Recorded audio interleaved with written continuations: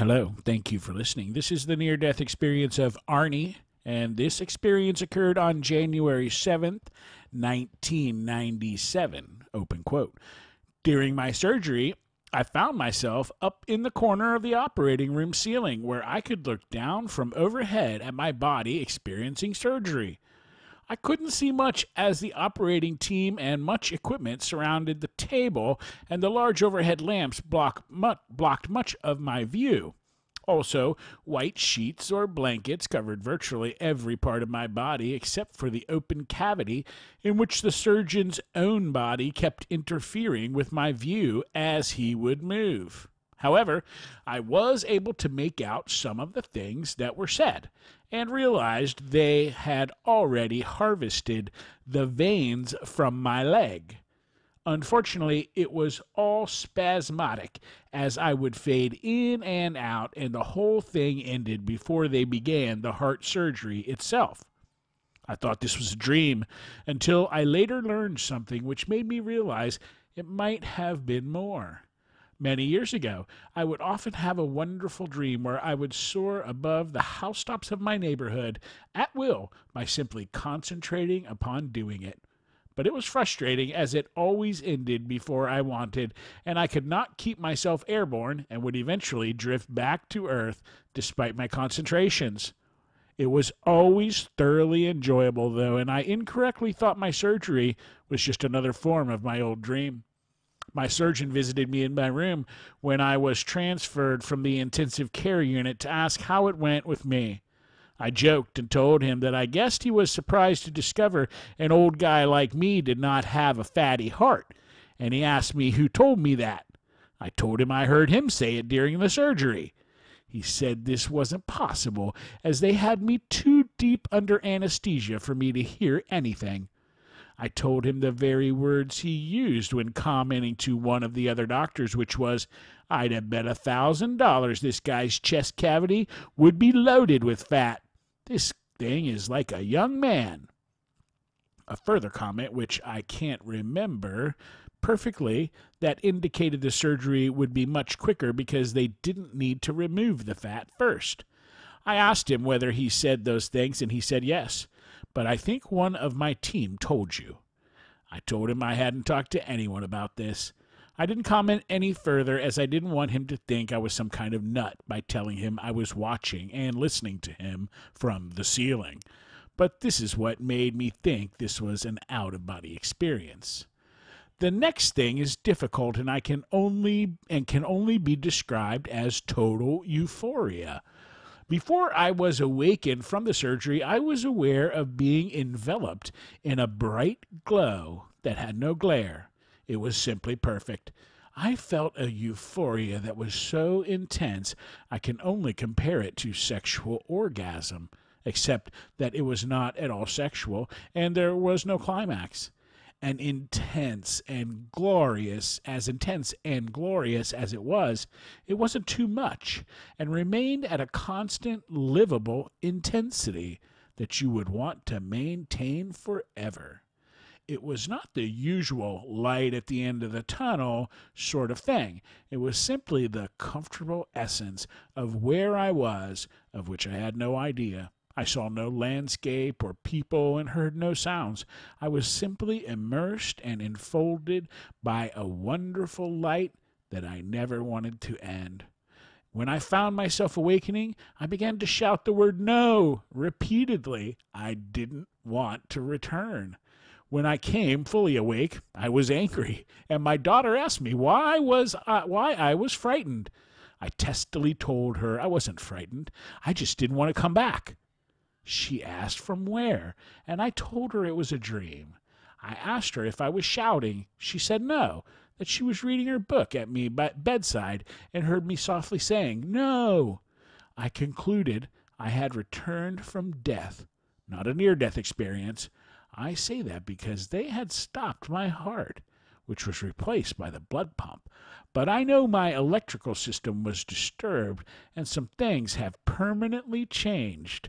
Whether this is balderdash or not, I believe I experienced death, and that when it's my time, I'll have a smile on my face. Before I explain the changes in my personality and mental processes, I must explain that although I'm 76 years old, people think I'm much younger. I know they think it is my appearance, but I believe it's my mental sharpness and universal interest that make them perceive me as younger. Although I seem to becoming more forgetful, I know I'm not senile. But with the exception of when I write, my ability to focus has been severely diminished as a result of the surgery. On the other hand, my recall is much better than it ever was, and I received a gift from this short-circuiting of my brain that's a bit scary. I always wanted to write, and after I retired, I began doing just that. I wrote about what I knew and put it into a book. I also wrote short stories and essays and even began writing a weekly column. I wanted to write for a small-town newspaper. However, I love to write, but I never made a single effort to have anything published, as it was the writing process that turns me on. At my age, I didn't want to waste my valuable time with the frustrating stress and hassle trying to market my work. I wanted to write, period. Prior to my surgery, I would frustrate myself trying to conjure up something to write about. But since the surgery, I've experienced a minor miracle. At the risk of sounding like some of the loonies that call the George Norrie Show, I'll tell you that somehow I gained access to a part of my brain I have never had before. It's as though a door has been opened to another area of cells, and I can call up, virtually at will, creative stories from my mind as I go along. For example, I attend a weekly writing class. At one session, I placed my name on the list to read, and I hadn't written a word in advance. While driving to class, I asked myself for a horror story idea, and it began to form in my mind. When I was called upon to read, I went to the dais without any papers, and the class instructor reminded me I had left my writing behind, and I said I wouldn't be needing it. He said this was a writing class, and I told him this is the way I write, so he gave me permission. I began to tell the story and never searched for a word or hesitated. I hadn't even thought about the ending until after 20 minutes he told me my time was up and to finish. I turned back to the dais, and after a few seconds I had finished with a surprising, satisfactory ending. The class, which was supposed to critique my work, besieged me with questions instead. Where did I come up with my ideas? How long did it take me to memorize the story? How did I do that? Etc. I told them it was just imagination. That didn't suffice. My showing off had gotten me into a jam. I had always admired one gentleman who was an excellent poet. So I told him a door had opened in my mind, allowing me to access things I never could before, and he understood. So I asked him to explain to the class, as I was unable to do so. He told me later he'd been searching for that door for half his life. In answer to another question, I boasted that I can select a subject or an item and almost instantaneously write a story about it. A woman asked me to recite one about a girl with her name. I began, and a few minutes later the instructor said he wanted to get back on program and let the next writer read. I gathered my things and left, as I knew everyone wanted to test me more, and it detracted from the class. I went back to class once thereafter, but there was one snotty guy who kept calling me phony, and I knew I'd have to belt him, so I quit the class. That's the last time I decided to show off, as it turned into an unpleasant experience. Anyway, it's a gift I can turn off and on at will, and my only regret is that it didn't occur when I was younger. The reason it is scary to me is that while doing it, I feel I'm cut off from reality. And since I've lived most of my life in fantasy, which I could also turn on and off, I now begin to fear that one day I may not be able to control it, and I don't want to become a Poe. Capital P. This probably has nothing to do with your work, But it was the only remarkable thing that has happened to me since I heard Dr. Long on Coast to Coast last night relating some stories which matched my experience like a glove. I thought it might be helpful to others. I don't tell anybody about this as I prefer to be perceived as normal. I'm not searching for fame, nor have I given any thought as to how I might enrich myself. I just enjoy using it to write. I thought I'd expose it here where it might help your research, and no, I didn't open my magic door to write this. End quote. What a great story, Arnie. Isn't it interesting that Arnie loves to write and had been just doing it for fun? And then he comes back after his near-death experience, and he's a better writer.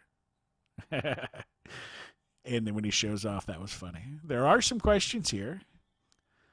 Question, and did you feel separated from your body? Answer, yes, my form was my normal appearance.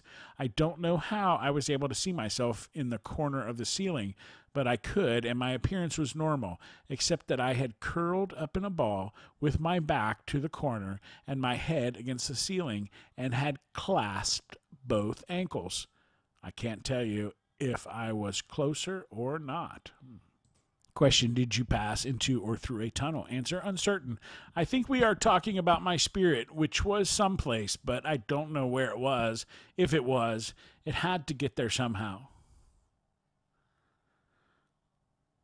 Question, did you suddenly seem to understand everything? Answer, I don't know if there was a purpose, just that it was perfectly normal.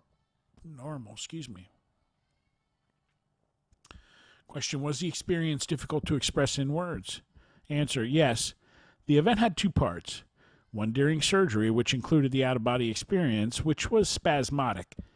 And second, the enormous euphoria, which decreased and turned to anger when I reluctantly realized I was awakening.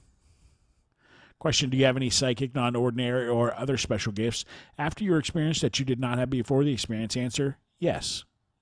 Question, are there one or several parts of your experience that are especially meaningful or significant to you? Answer, euphoria and the added access to my brain was the best.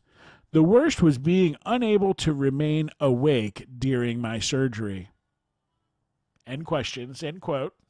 Thank you for listening. Have a great day.